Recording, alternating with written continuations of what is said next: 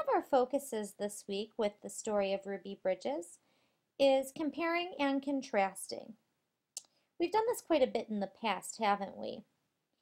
And if you remember, the word compare means to show the way that two people or things are alike.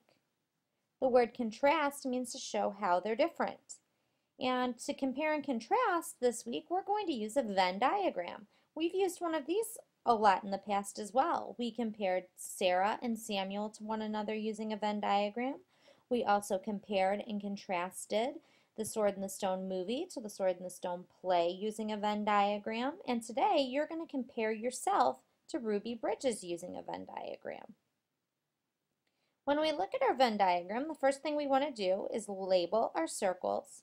So I'm going to come up here to where it says character, and I'm going to write Ruby's name because she is the character in our story.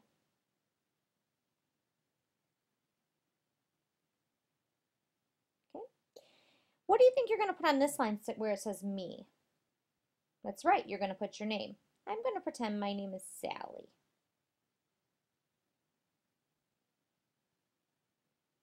Okay. All right, and then if you remember from the ones that we've done in the past, when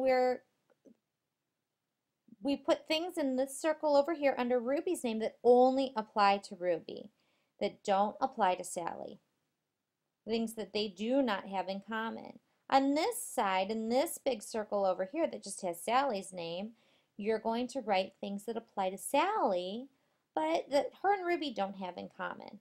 And then, of course, in the middle, this is where you're going to compare them and talk about the things that they have in common.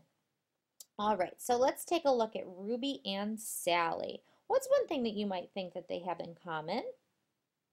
Well, I'm betting that Sally's probably a girl, and we know that Ruby's a girl.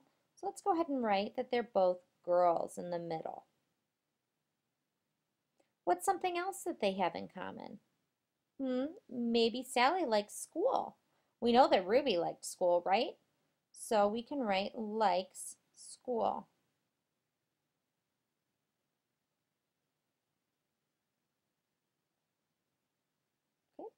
What are some things that they might not have in common? I know that Ruby had some brothers and sisters, right? She had some siblings. So I'm going to write siblings here. And we're going to pretend that our friend Sally over here does not have any brothers or sisters. So she has no siblings. That's a way that they are different. We're contrasting them. Okay, now if Sally did have some brothers and sisters, that might be something that you would want to put in the middle, that they both have siblings. Let's make a change up here. I'm going to change this, and I want to change my name up here to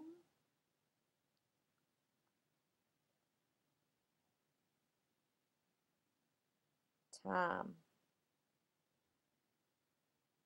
Can you see anything on our Venn diagram that we should probably change now that I've changed my name to Tom? Well, I'm probably not a girl, right? So maybe if you're a boy, this would be something that you can contrast yourself with Ruby. Ruby is a girl and Tom is a boy.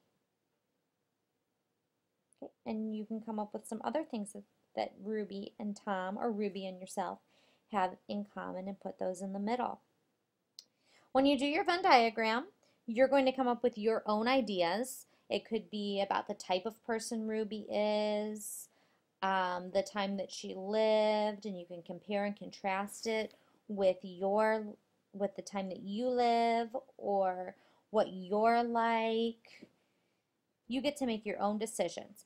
I would like for you to make sure that you have in each circle, I would like you to make sure that you have 3 items.